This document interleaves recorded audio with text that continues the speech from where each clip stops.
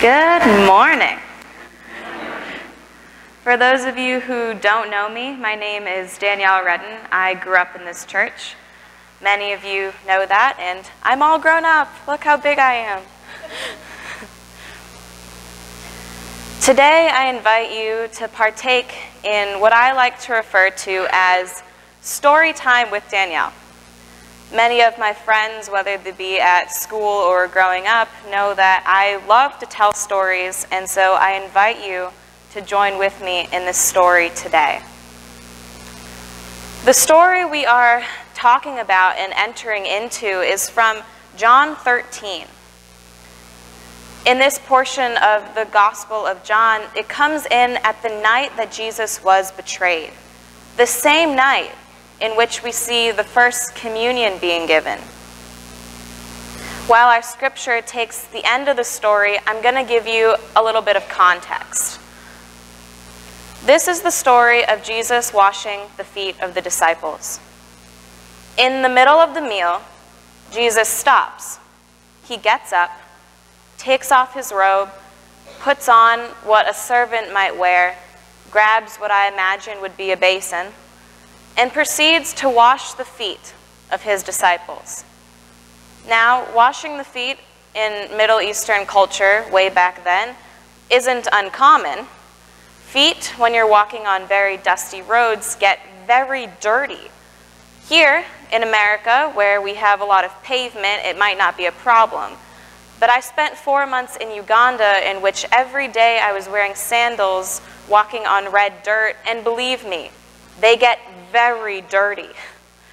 At one point, I wanted to paint my toenails, and it took 10 minutes of scrubbing for my feet to turn from red to white again. It makes sense why feet would be washed. The part of the story that's a little bit odd is that Jesus is washing the feet. Jesus, who is Lord and teacher, is taking the position of a servant. And that's where our story comes in, because as Jesus gets to Peter, Peter stops and says, "Lord, no, don't wash my feet." We all know Peter, he tends to object at the wrong times and interject at the wrong times. So Jesus corrects him, "Peter, if I don't wash you, you aren't clean." Peter says, "Okay, Lord, then wash all of me." And we slap our heads. "Peter, what are you doing?" Jesus looks at Peter and says, "No, I only need to wash your feet." So comes in our scripture. John 13, 12 to 17. When he had finished washing their feet, he, being Jesus, put on his clothes and returned to his place. "Do you understand what I have done for you?" he asked them. "You call me teacher and Lord, and rightly so, for that is what I am. Now that I, your Lord and teacher, have washed your feet, you also should wash one another's feet. I have set you an example, that you should do as I have done for you. Very truly I tell you, no servant is greater than his master, nor is a messenger greater than the one who sent him. Now that you know these things, you will be blessed if you do them." This is the word of the Lord. "Do you understand what I have done for you?" is what Jesus asks. So we look, and as good disciples, we see, what has Jesus done? Well, he's washed some really grimy, disgusting feet. Is that it? Well, it's Jesus, so I'm gonna, take it on a limb and say no, that's probably not all he's doing. In fact, Jesus, by removing his robe and going to wash the feet of the disciples, has effectively removed the distance between himself and them. Jesus has crossed a barrier, a cultural barrier, a respect barrier, in which teacher doesn't do things for disciple. Disciple does things for teacher. But Jesus has defied all of those expectations and gone and crossed that barrier in order to serve his disciples. the question still remains, do you understand what I have done for you? And Peter can probably say an emphatic, no, I do not understand. I say this only because he objected while it was happening. But why? Why did Peter object? Peter could not receive the service of Christ because in order to receive something, you need to be okay with the person giving it to you. You need to be okay that that person can and is able and is allowed to give it to you. Jesus as teacher, it caught Peter off guard. Teachers don't serve. That's not right. That's not allowed. But Jesus didn't have this problem. Earlier in the Gospels, we see he's lounging and a woman comes in and begins to serve him by anointing his head with perfume. The disciples once again freak out. Jesus, no, she shouldn't be doing this. No, no, no, no, no. We'll take it, give it to the poor. Jesus takes a breath. No, no. It is right for her to do this. She is preparing me. Jesus had no problem accepting the woman's service to himself because he saw that she was worthy of giving it to him. In the same way, Jesus also has no problem serving others because he sees that he is worthy of doing that. Later on in our passage, he says, "Wash one another's feet." This one another is what I want to focus on because later on in John 13, verse 34, Jesus commands, love one another. Now, when we think of loving one another, it's easy. I love you. That's it. No. One another naturally means I love you, you love me. I give love, I receive love. You give love, you receive love. So when we look at Jesus saying, wash one another's feet, serve one another, this can't be a one-way service. The whole concept of one another, Jesus creates a community in which I serve you, you serve me. I receive service, I give it. You receive service, you give it. Another word for this is mutuality. Mutuality is just that, the simple giving and receiving on the same plane. It's like playing cards. Mutuality is the difference between Old Maid and Go Fish. The games are pretty simple. Go Fish, you try to get as many pairs of cards as you can, and if somebody else doesn't have it, you grab a card from the middle. Old Maid has a similar premise. You're trying to get rid of all of your cards by getting pairs. The catch is, you have to get your cards from everybody else. There is no, I grab to the middle. I grab to the left, I give to the right. Or I grab from the right and I give to the left. There's no, Danielle decides to grab all the cards in the middle because there aren't any. You have to interact with everybody else. That's mutuality. And because of mutuality, because that's the nature of the community Christ has called us to, community and therefore service, it takes time. You can't be that one person doing it all and only serving, or doing it all and only receiving. It's a both and. In our passage, Jesus continues saying, I have set an example for you. Do as I have done to you. Or as I like to say, go and do likewise. For myself, in reading it, it makes me pause and say, okay, if I am to go and do like Jesus, well, how? How do I do like Jesus? And in this passage, I can't help but look at the larger context. Jesus stands up and asks his disciples, do you understand what I have done for you? But this is not just any ordinary night. This is not just Jesus washing feet. This is the night that he was betrayed. This is the night before, in a few hours, Christ is taken to the high priest and condemned. The next day, he sits and is hearing the people shouting, "Crucify him." In a few hours, he is on a cross, dying for the world. I can't help but think that when Jesus is asking these questions, it's not only about the feet. What else is he about to do? What did he actually do?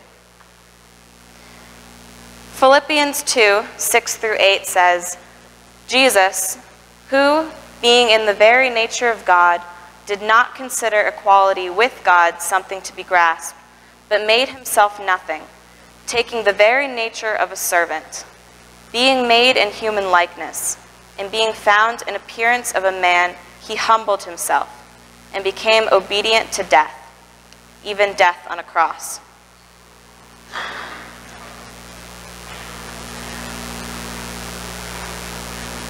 God became man, but why?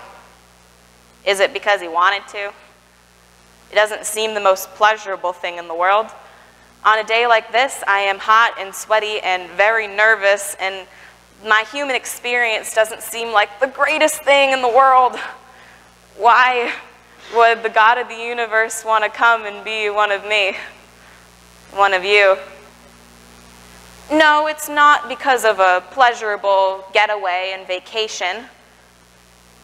Christ came because way in the beginning, man fell, and we became broken, and our relationship with God became broken. And in turn, our relationship with each other didn't go right. That's why Cain and Abel, death ended up being the result of that brotherhood. Because our world isn't perfect, and we don't fit right. We're cracked. We're shattered. Romans 5:8, God demonstrated his love for us in this. While we were still sinners, Christ died for us. Jesus says, go and do likewise. We serve like Jesus by remembering the place from which we were served by Jesus. When we come to that place, when we know exactly why we need to be saved. I know what I do wrong. I might not tell everybody else, but I know where I hurt. I know where I'm not perfect. Sometimes it's a lot more obvious than others. I don't need to tell you what's gone wrong in your lives. You've lived them. But by remembering these things, by recognizing that they're true, we enter into a community where we can serve. When we see how broken that we are, we can empathize with those who feel just as shattered as us, who feel perhaps even farther from God and farther from any type of great life as we ever have. Brokenness is the human experience, and as the human experience, it's experienced by all humans. Every single one of us have experienced in some way, shape, or form that emptiness, that all is not right, whether it be something in our own lives or seeing just the way this world is functioning. No, something's not right. And it's in that no moment that suddenly I can relate to somebody else who is in that no moment. I am not foreign to that. I am not foreign to your struggles because I struggle too.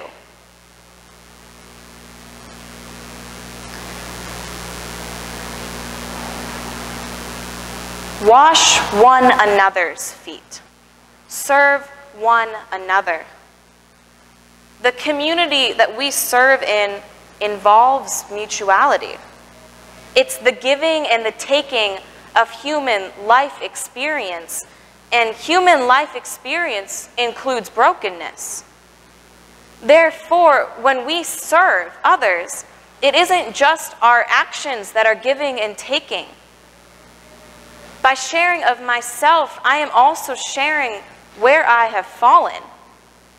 By sharing of myself and where I have fallen, I can enter in with you and have you share with me who you are, where you have fallen. This giving and taking isn't just for actions and isn't just for the good and the greats and the hopes. It's for the hurts.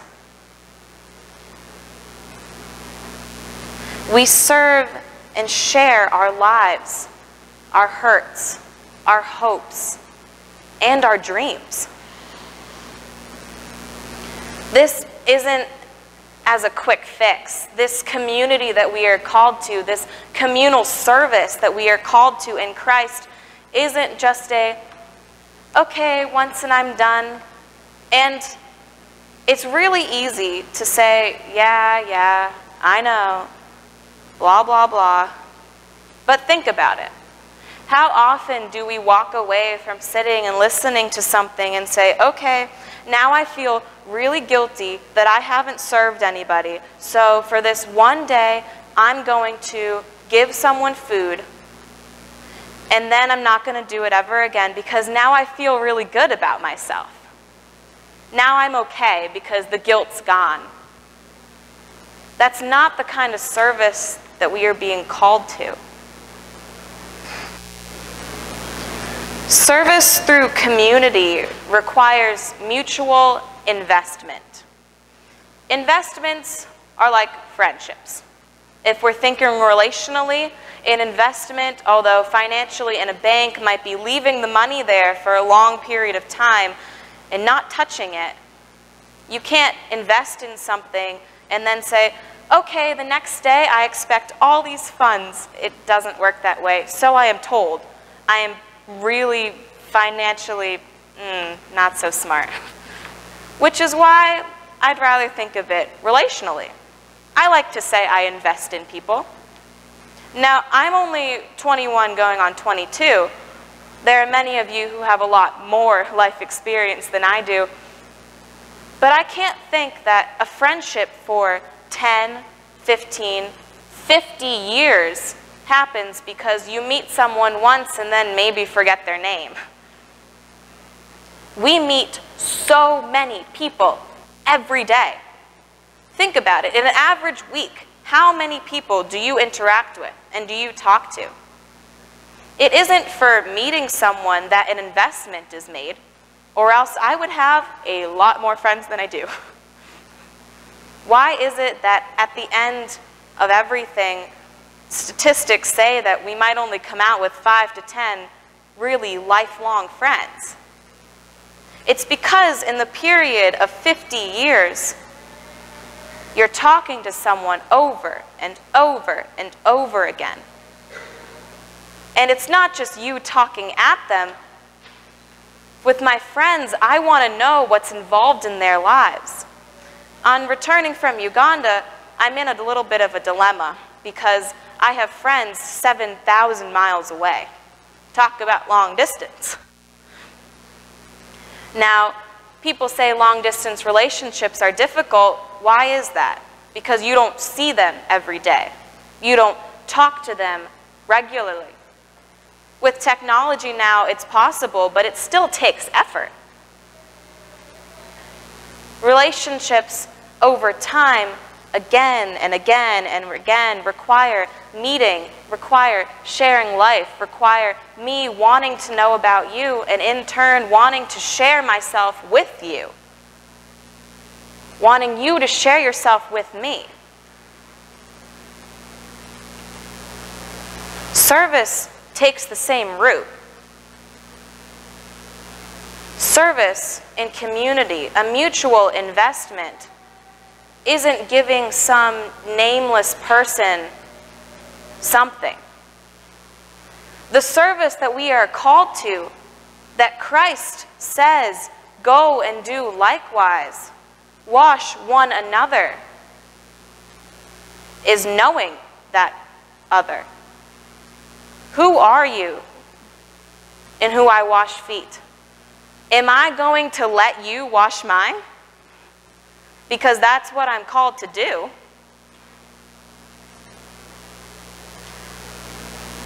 In the same way that as through our brokenness we are able to empathize with those who are also broken, it's only when we see how far that God went to get us, to bring us back to himself, that we are willing to go that distance for others.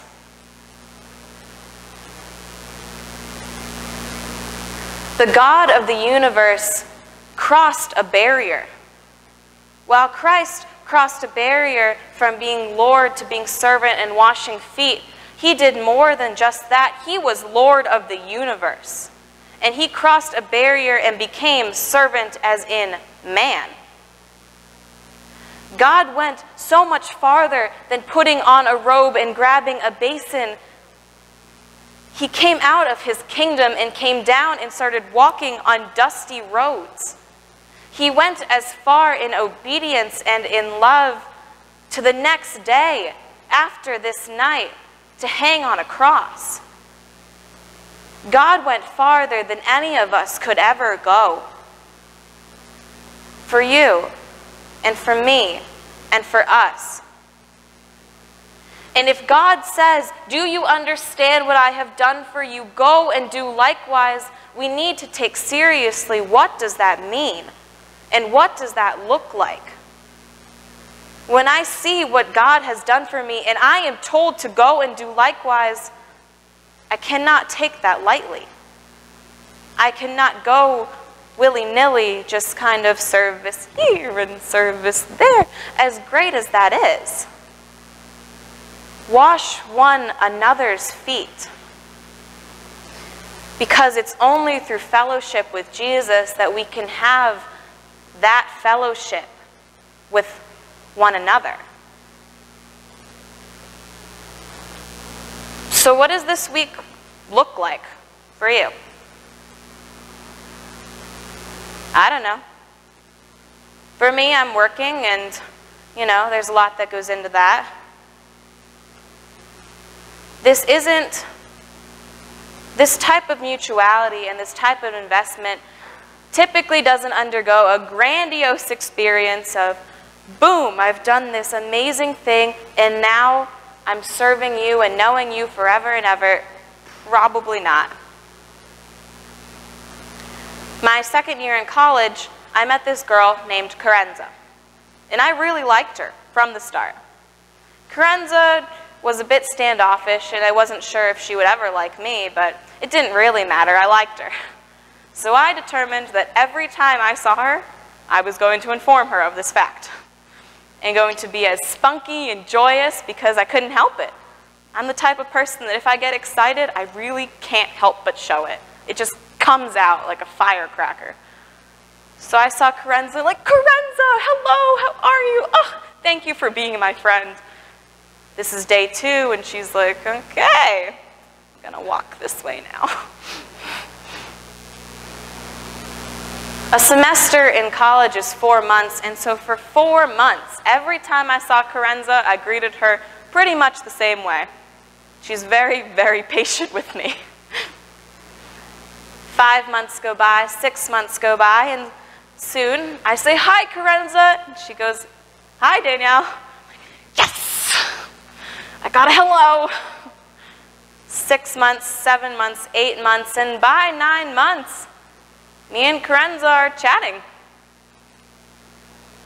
2 years later, we're really good friends. She's very dear to my heart. But our friendship didn't come about some one and done.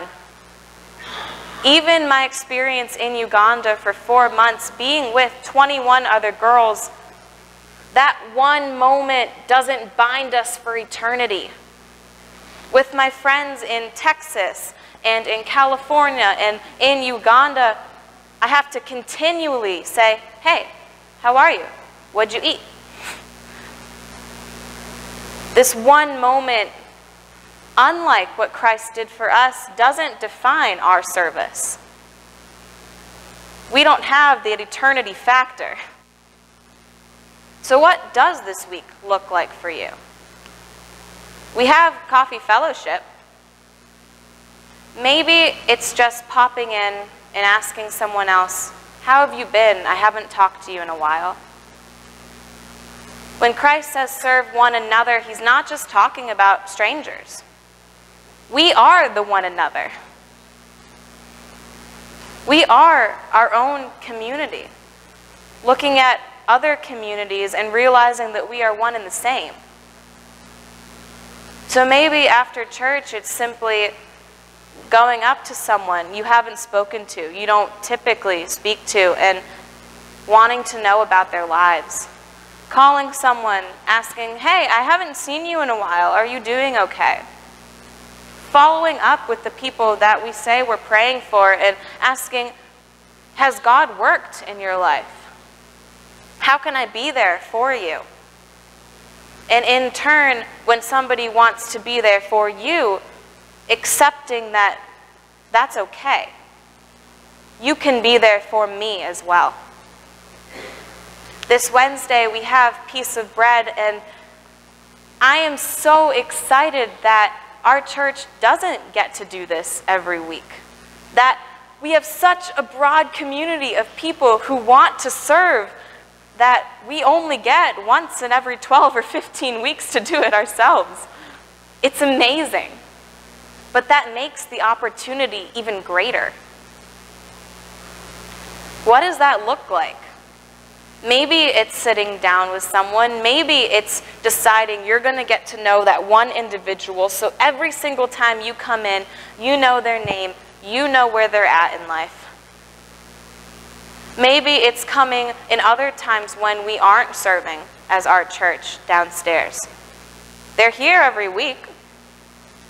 Maybe it's twice a month. Maybe it's once a month. Maybe it's every week.